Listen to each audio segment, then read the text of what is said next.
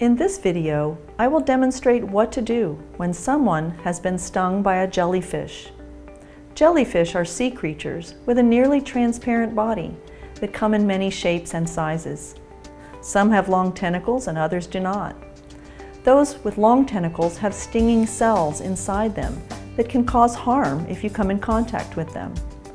Some symptoms include redness and swelling at the site where stung, breathing difficulty, mild skin rash, muscle cramps, nausea and vomiting, and even changes in pulse or headache.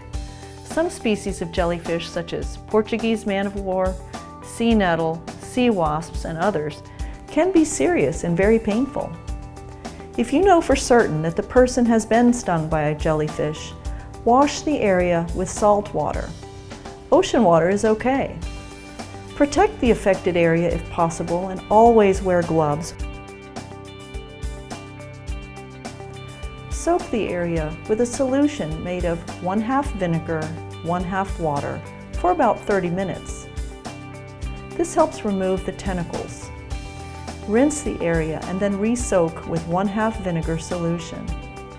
Another therapy for less serious stings is to apply a paste made of fine beach sand and water. Layer the paste onto the injured area and let sit for 30 minutes or until dry. Next, find a dull instrument, such as a credit card, and scrape the area carefully. This will help remove the tentacles. You can also apply a cream containing a painkiller, an antihistamine, or a corticosteroid.